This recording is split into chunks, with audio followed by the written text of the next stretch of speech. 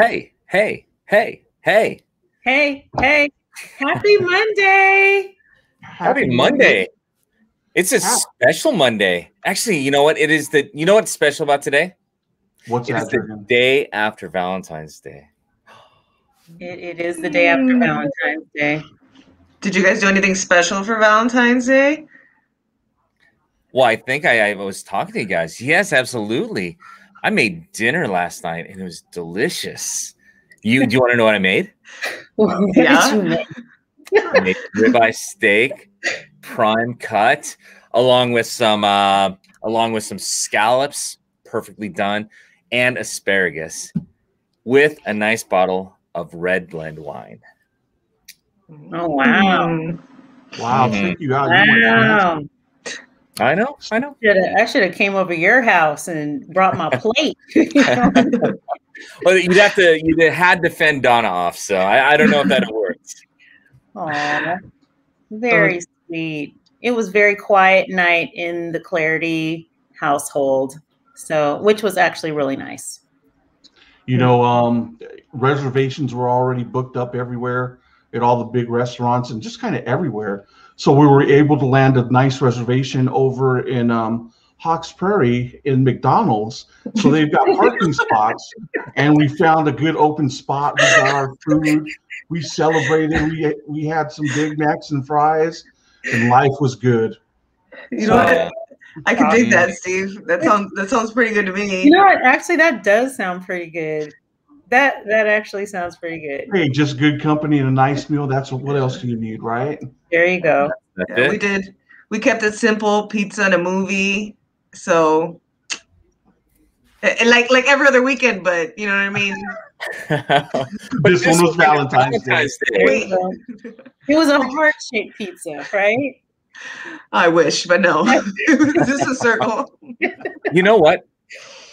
Better yet, if next time, just make your own heart out of it. Because if you order, you're going to order the same pizza, same price, but you just get less. So order the pizza, then pizza cut around it. Make your heart. Yeah.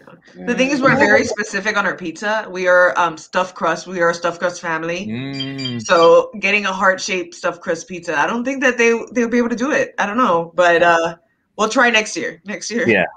Right on. Well, it was Valentine's Day, and today is another holiday. Actually, today is a holiday. It's President's Day. So we are celebrating President's Day today, a national holiday. And so we have a fun day that's coming up for you. We've got super fun, but we also want to recognize a couple of other days, which is Randy Rayala's birthday is on the 16th, which is tomorrow. And happy birthday, Randy. And then Cassidy Perkins is celebrating her work anniversary on the 18th. So happy anniversary. Ooh. I am watering here. Hold on one second. Whenever I hear the word anniversary, I think of like when we used to jam in the office and Steve would blast the song. It's like, it's our anniversary. Tony. Oh yes, that was. Do you know what today is? Yep, that's right. It's our anniversary. Yeah. I love that song. So Christy, you are our fearless leader. Tell us what we're doing today. Well, today we have a few different trivia questions. You know, I love my trivia questions. We have a few trivia questions and fun facts about our presidents. Are you guys ready for this? I'm going to throw it up on the screen. It's President's Day. Let's see what kind of crazy fun facts we can dive into here. What we can step into. Right? Just wipe it off our shoes when we're done. We were talking about music. We need some President's Day music, don't we? Yeah, we were talking about that, and the whole pomp and circumstance, and I was almost feeling like I needed to have like the pole like walking down. Does that make sense, or am I like crazy? Are you talking about on sticks, like Sam? Oh, I thought you were talking about like Uncle Sam. You know how you normally sing Uncle Sam on stilts? That's not. Oh, no. Okay. I might actually break. I have not. I need wood. I have not broken anything yet, but I'm afraid I would. Here you go. Oh, there you go. There you go. Right on. There he goes. There you go. All right. We got Ready to get intro this music. started? Yes. Let's go. All right. Here we go. All right. So, it's so funny.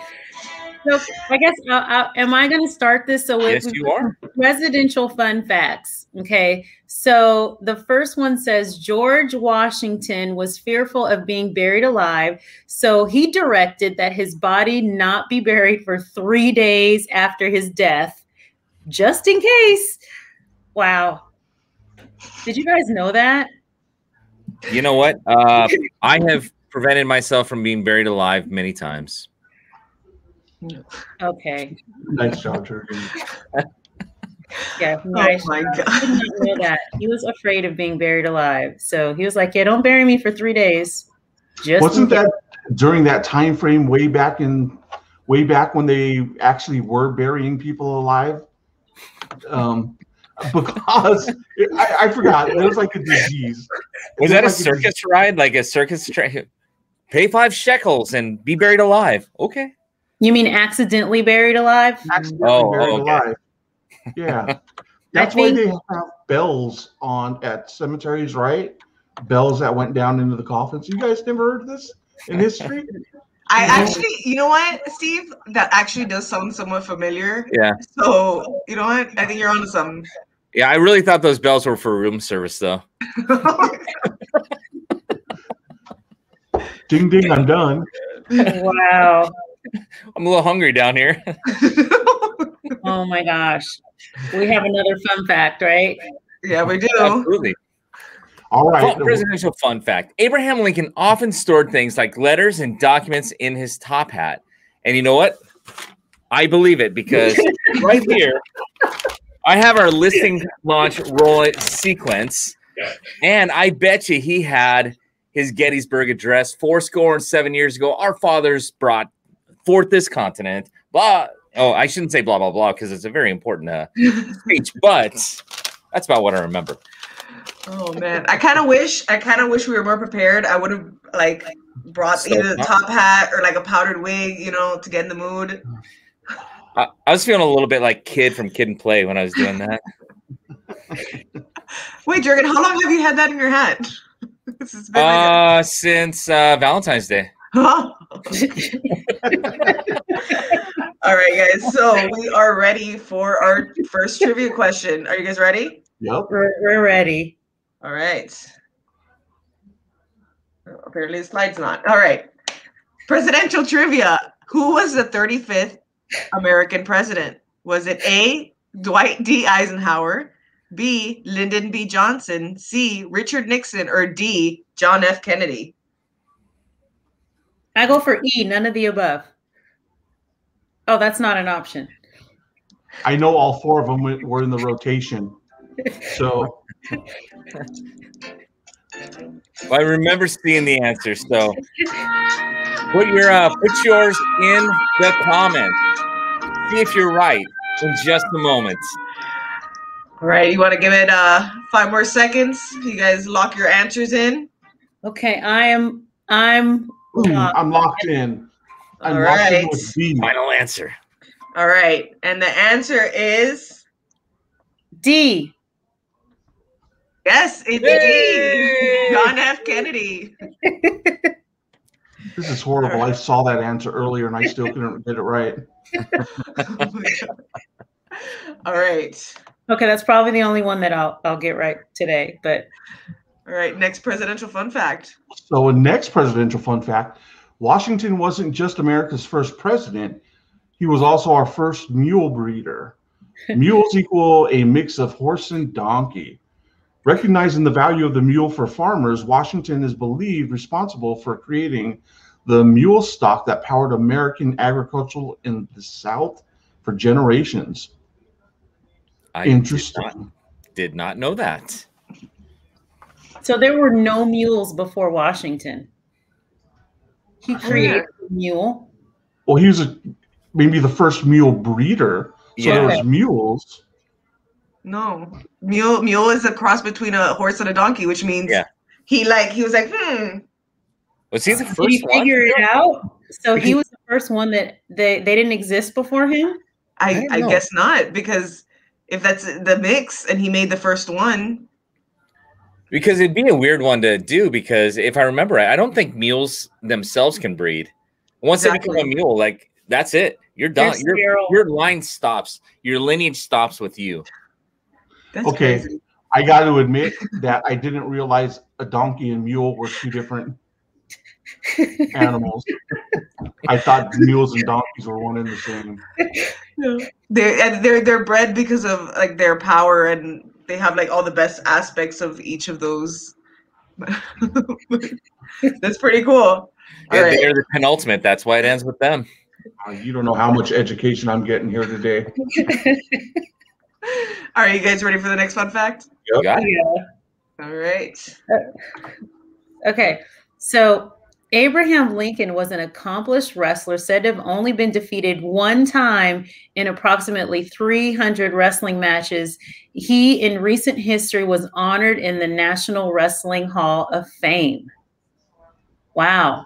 Yes. So he was throwing down. He was an actual wrestler. He was not a wrestler.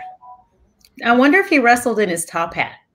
Well, I don't think he wore a top hat. He wore the stovepipe. Oh, the stovepipe hat. Yeah. Did I say stovepot?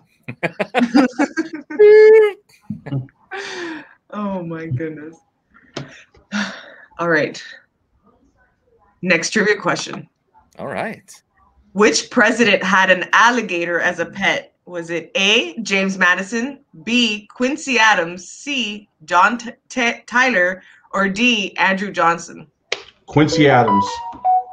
It was Quincy Adams. Did you see the answer or something? You seemed really positive about that. He seemed really sure about this. Like, he knows his alligator facts. Like, he knows. Are you on Google? It's all about alligators.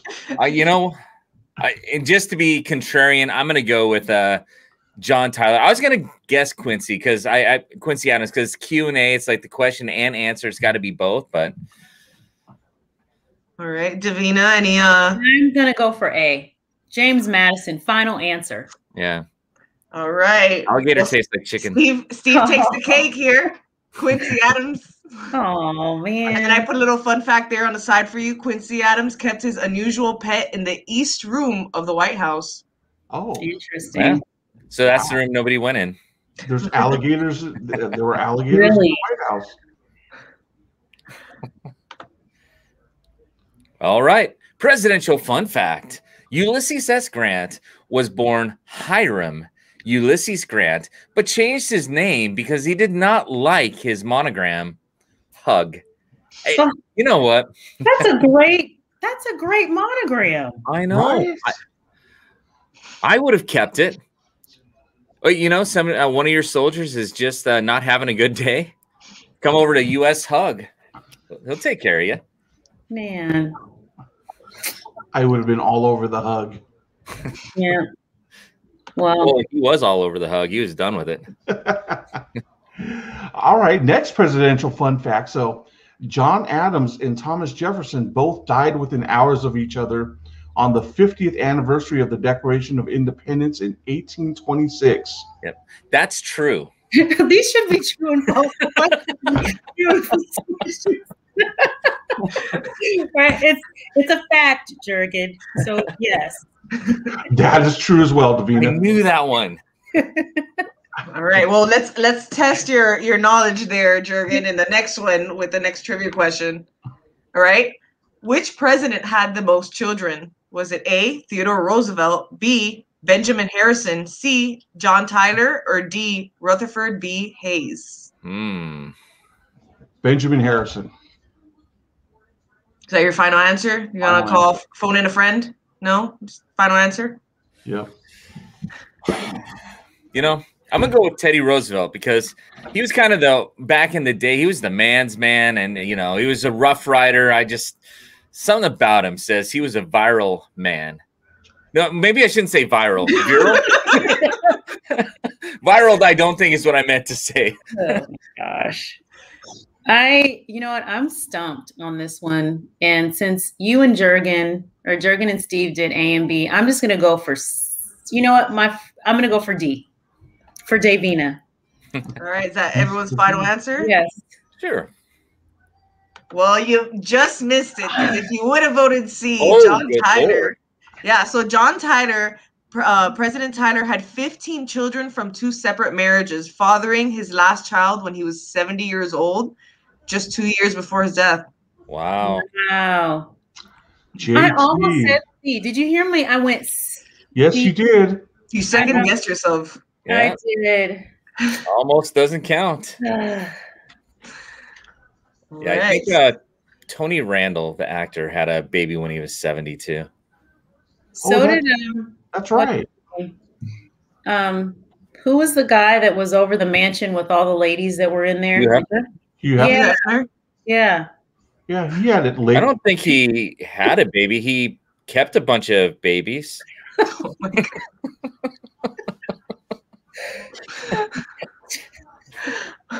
All right. Let's keep moving on.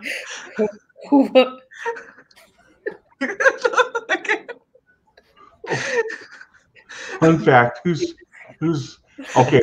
Presidential fun fact. Theodore Roosevelt set what was then the world record for the most handshakes in one day.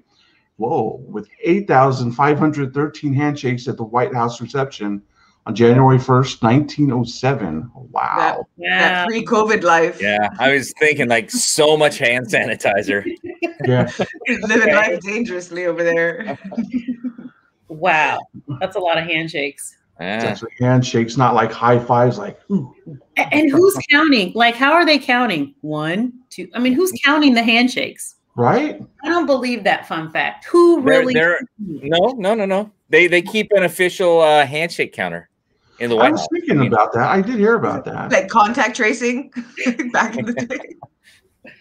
This is before the Spanish flu too, so I feel like maybe it would just be like that's where the amount of people that were there, and he made sure to shake everyone's hand.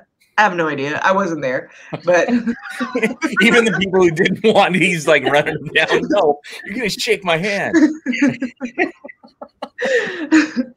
All right, and I think this is our last one. The following one is gonna be your last one. You guys ready? Yeah. Got it. All right. Okay. It says Ronald Reagan appeared in 53 Hollywood movies from Love is on Air in 1937 to The Killers in 1964. Yeah. I didn't know, I knew Ronald Reagan was an actor. He was a Western actor, but I didn't know how many movies he actually had appeared in. And this actually was before he was president, obviously. So, and before he was the governor of California. Yeah. So, wow. Wait, what? Oh, he was the governor of California? For a second, my mind went somewhere else, and for some reason, I wasn't thinking about Ronald Reagan anymore, and I was thinking about Arnold Schwarzenegger. So they crossed in my head for a second. I was like, wait, what are we talking about? Makes total sense now. Yes, they did. Right? He's not a tumor. Yeah, I think it was just thinking about, how do you say this, like actors that went into government. So that was on me. Yeah, I would try, but I cannot do an Arnold Schwarzenegger impersonation. So just like this. That's a poor impression right now too. Oh my goodness. Wow. Well, that was fun. I actually learned a little bit of fun facts today. That was really good. That Emphasis on little. Yep. Little fun facts. So, wow. All right. Well, I guess it's that time. So we just had a really short, it actually went longer than I thought it would, but time flies when you're having fun, right? It does. It does. Yeah. Monday's almost over already. So. Almost. We're just getting started. So, All right. Well, I guess, we have things that are coming up later on this week, so stay tuned. We normally do our updates. This is a holiday, so we just are going to keep it simple today. Any last thoughts before we head out? Well, when we end, we could say hugs and kisses. I mean, Hiram Ulysses Grant. Who would not want that, right? That is a great, yes, it's a great initial. Set of initials. Yes. Hug. My middle name is Anthony, last name Chung, so Sack doesn't really.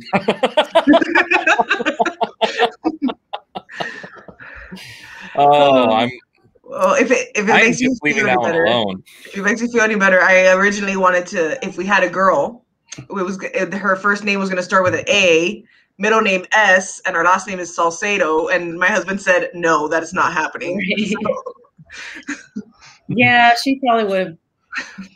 Her classmates got a hold of that, and they might have teased her a little bit, right? Yeah, maybe. That would have been so messed up. Oh my gosh. All right. Hey, well, who's going to take us out today? Zach, you want to count us out? All right, I'll count us down. Thanks again for tuning in. Hope you're having a great President's Day today. Tune in because we're doing this again next week. So appreciate you. Thanks. All right, you guys, on the count of three, big be bold. 1, 2, 3. Be bold. Be bold. Bye. Bye, you guys. Have a great day. Woo.